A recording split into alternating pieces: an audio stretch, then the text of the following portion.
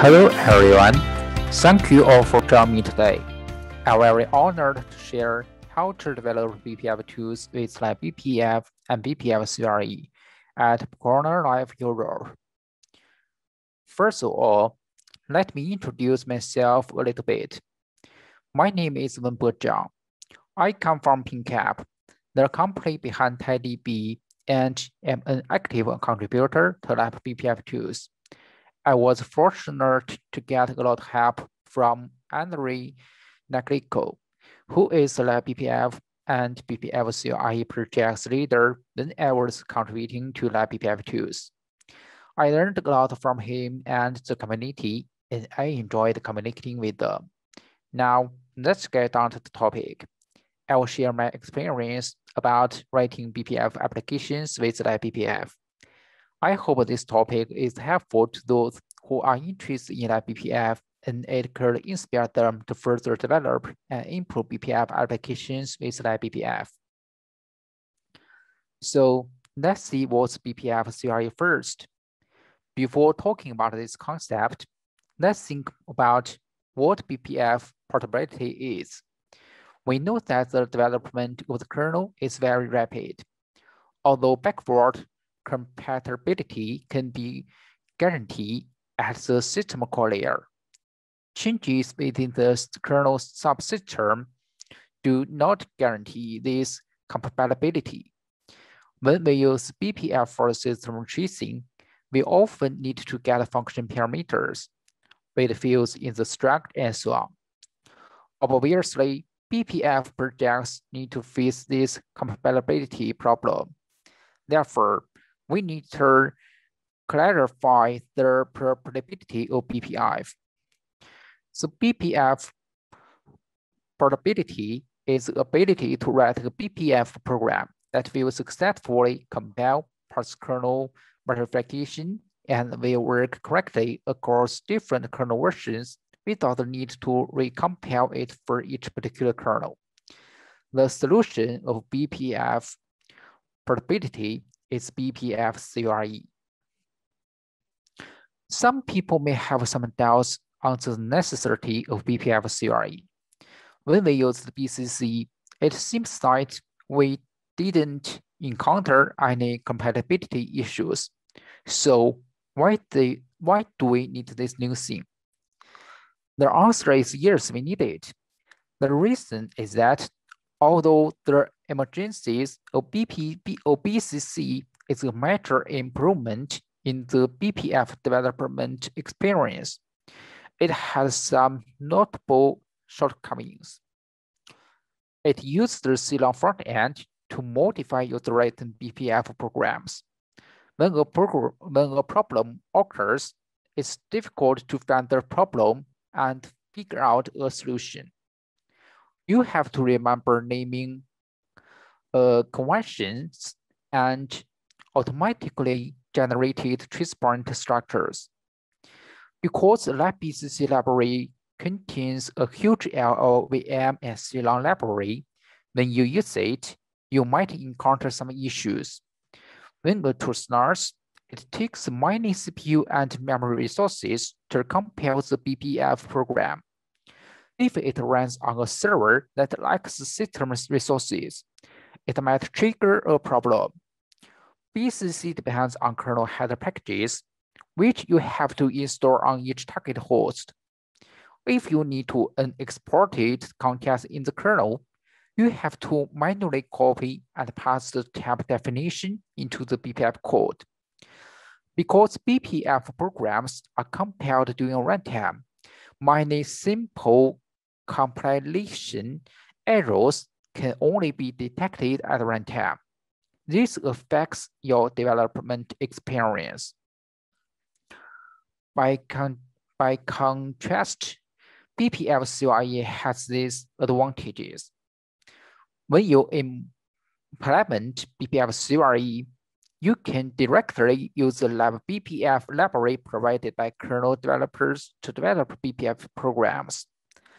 The development method is the same as writing ordinary C user mode programs. One compilation generates a small binary file.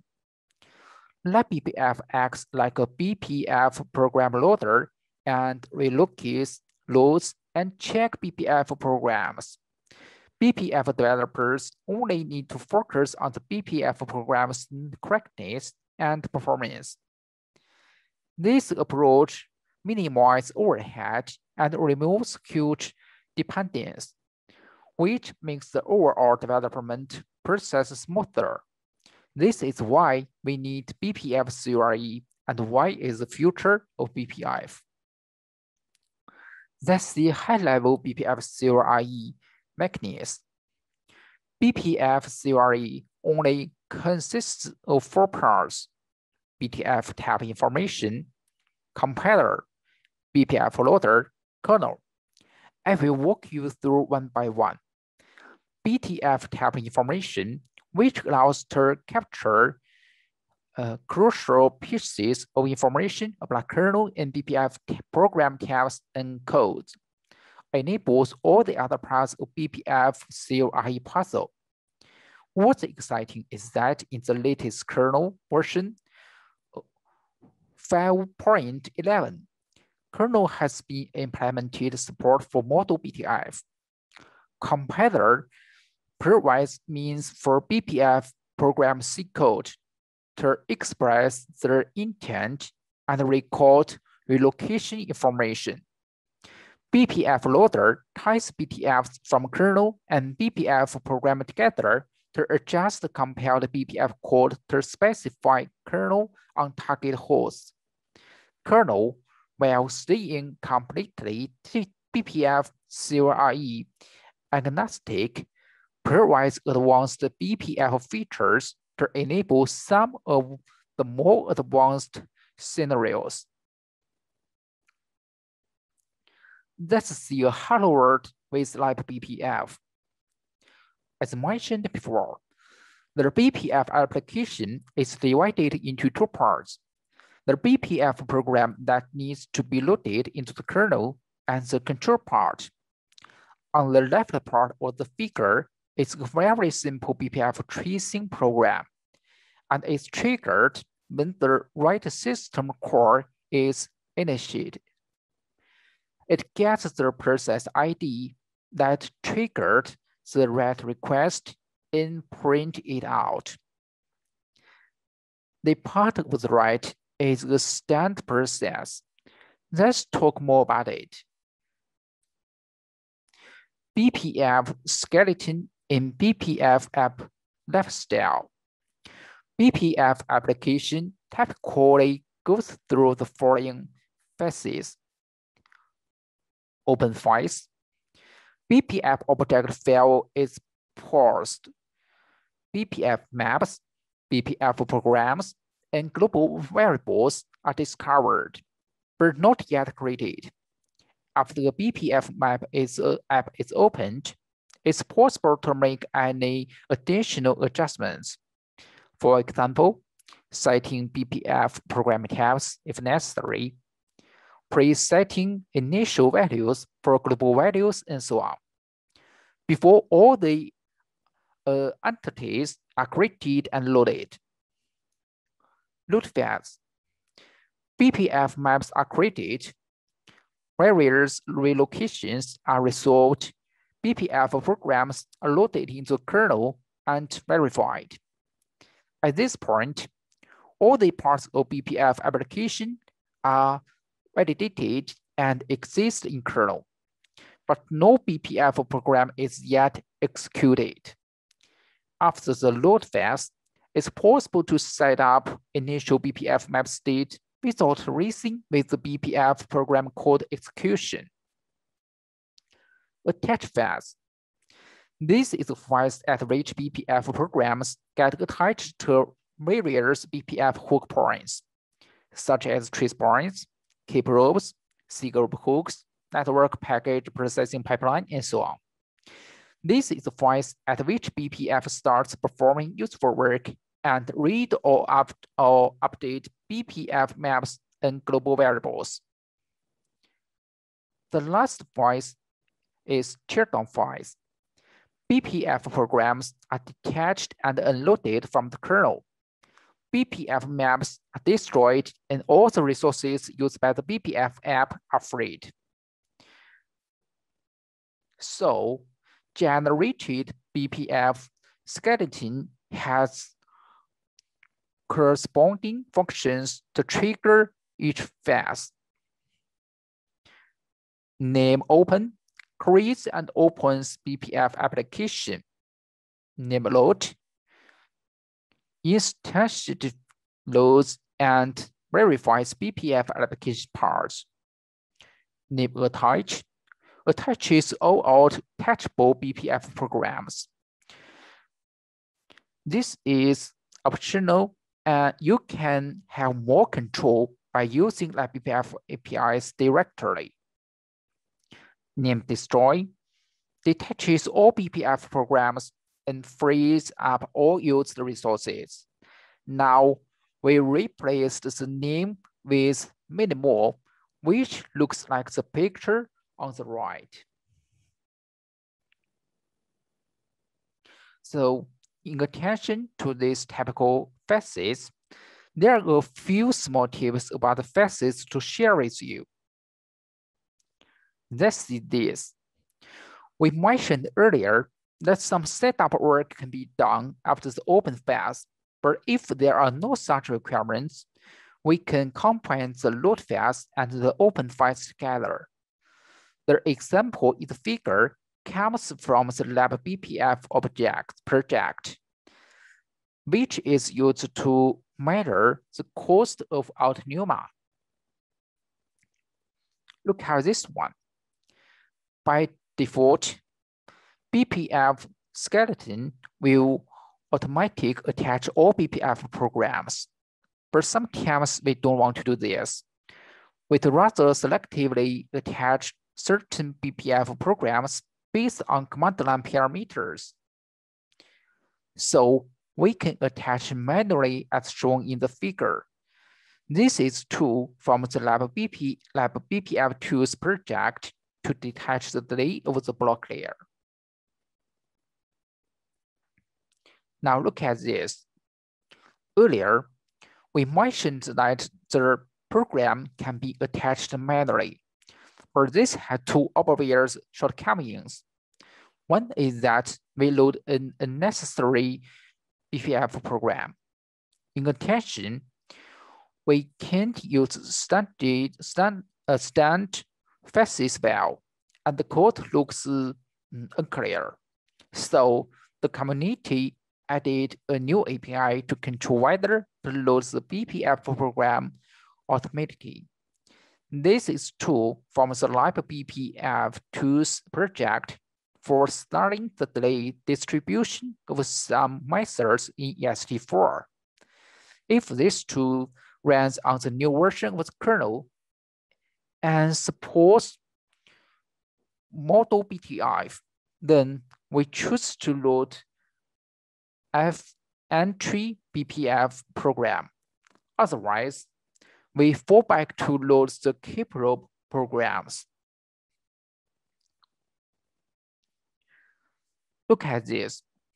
Skeleton is suitable for almost all scenarios, but there is a special case, perf events. In this case, instead of using links from struct name BPF, we need to define an array struct BPF links. The reason is that perf event needs to be opened separately for each CPU. After this, open and attach perf event by yourself. Finally, during the teardown phase, remember to destroy each link in the links and then destroy links. Starting in version 0.2, libbpf supports multiple entry point BPF programs within the same executable and linkable format section. Therefore, you can attach multiple BPF programs to the same event, such as trace points or capabilities, without worrying about ERF section name clashed.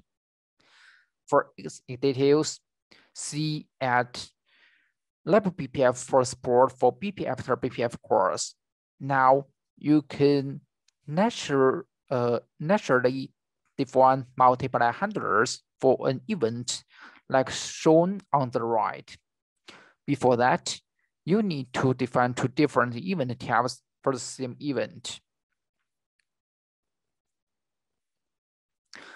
You may be aware that at present, we have only seen BPF API related and didn't see that it has anything to do with the portability of BPF. Then we will now introduce some programming concepts related to BPF CO-RE. Let's first look at how to achieve BPF portability in reading structure members. BCC way. BCC will conveniently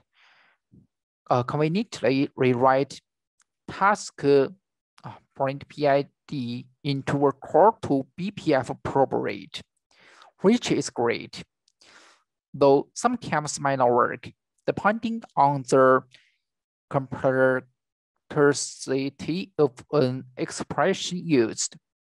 With libbpf, because it doesn't have BCC code rewriting magic at its disposal, there are a few ways you can achieve the same result.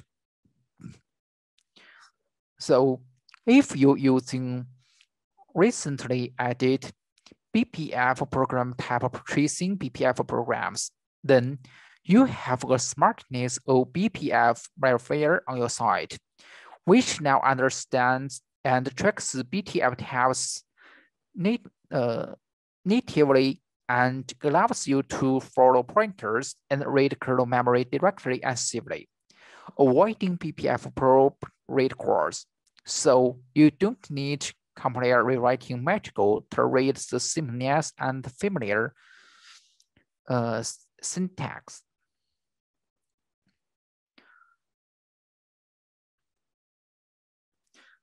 Pairing this functionality with BPF CO-RE to support portable, allocatable field arrays, you have to enclose this code into built-in preserve access index compiler built-in.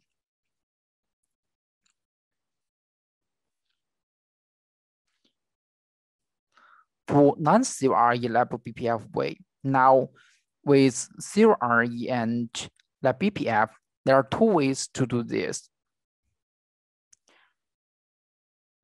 One directly replacing BPF appropriate with BPF correlate. BPF correlate is a simple macro which passes all the adjustments directly to BPF appropriate, but it also makes a Ceylon record field offsite relocation for third argument. By parsing it through built-in per-reserve access index. So the last example is actually just this under the hood. You may have a question. If a field has been removed from the structure, is there a way to deal with this situation? The answer is yes. You can use BPF call field exist macro to do this.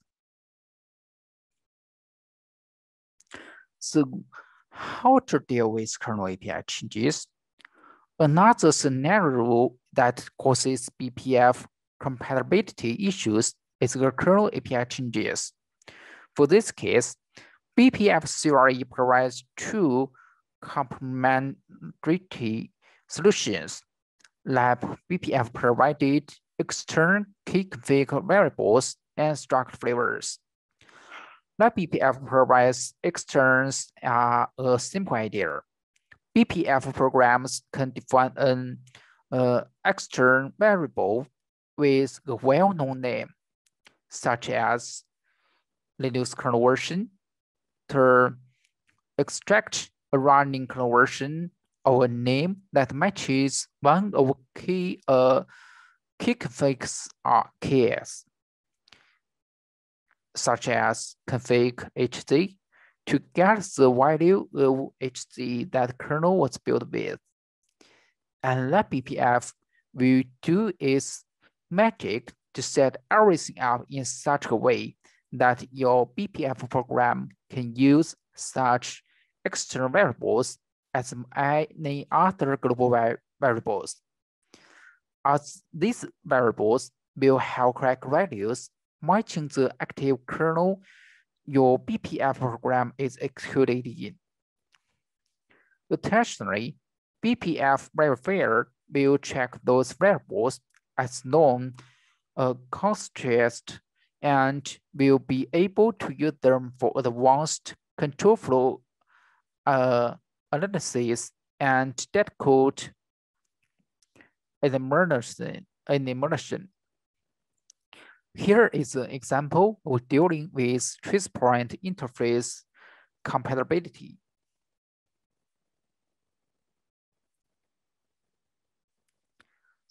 After introducing how to deal with BPF compatibility issues, let's take a look at how to pass control information to BPF programs. BCC's approach is achieved through string replacement. Because the BPF program is the string for BCC, it can be modified at will.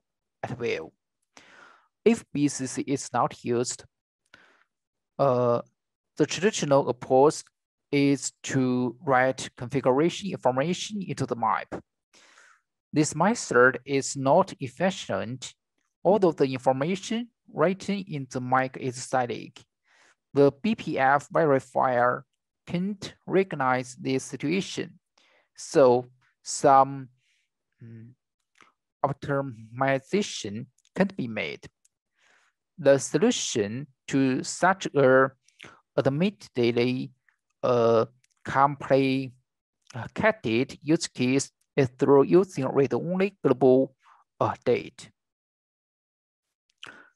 It's set once by a control application before the BPF program is loaded into a kernel. From the BPF program side, this looks like a normal global variable exercise. There won't be any BPF MAC lookup overhead. Global variables are implemented as a directory memory exercise. Control application side will set initial configuration variables values before BPF program is loaded. So by the time BPF verifier will go to validation of a program, configuration values will be well known and read-only. This will allow BPF verifier to check them as known constants and use its advanced control flow analysis. So here is the example. We can naturally pass some filter conditions to the BPF program, such as PID that we want to filter, and so on. Next, let's talk about the storage-related content. Beginning in Linux 4.6, BPF hash maps perform memory pre-allocation by default and introduce the BPF no pre-alloc flag. The motivation for doing so is to avoid key problem and BPF with BPF deadlocks. The community had tried other solutions, but in the end, pre-allocating all the map elements was the simplest solution and didn't affect the user space visible behavior. When full map pre-allocation is too memory expensive. Define the map with the BPF have no pre-log flag to keep all the behavior. For details, see BPF map pre-log. When the map size is not large, for example, is 256, this flag is not necessary. BPF no pre-log is slower.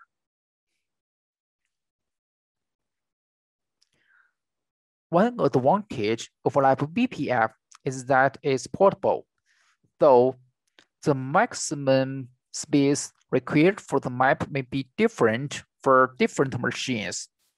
In this case, you can define the map without specifying the size and resize it before the load. For example, in the name.bpf.c, define the map as this.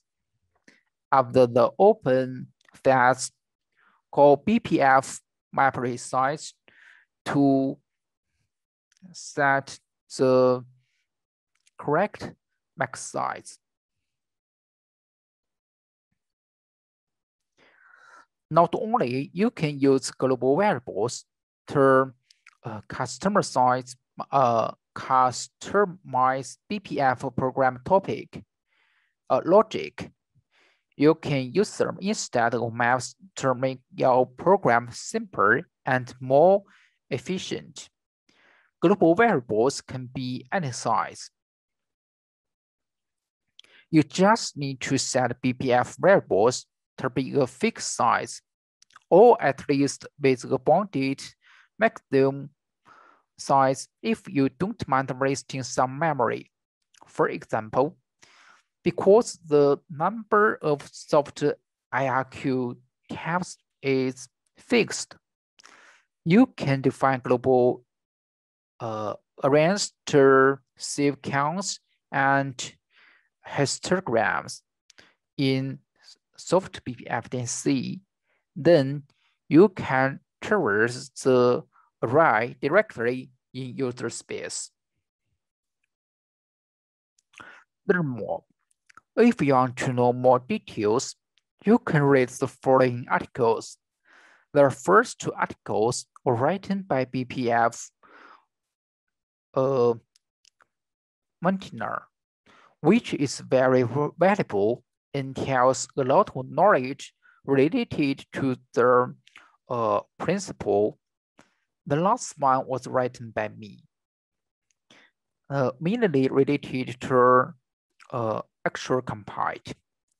If you want to try it out, you can start with the following two projects, and you can play it after reading this.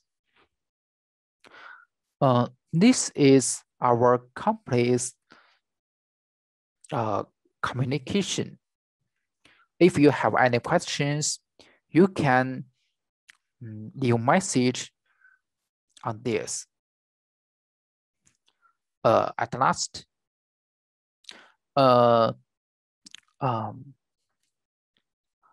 please let me introduce our company again.